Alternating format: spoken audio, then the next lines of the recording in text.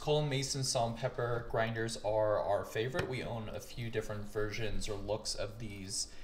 So what we like about them is you're able to adjust how finely or coarsely you want salt and pepper grinded just by moving their little logo around like that on both of them. You just adjust, and then to refill you pop the caps off, and then you just pour your new salt in there. And then there's square and square, so you just kind of line it up and pop it back in. Same thing for pepper, super easy to refill. And then on the bottom, you can see they just come out really nicely. So let's give you an example. So we have some food here.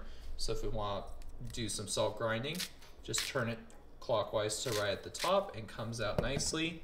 Same thing with pepper.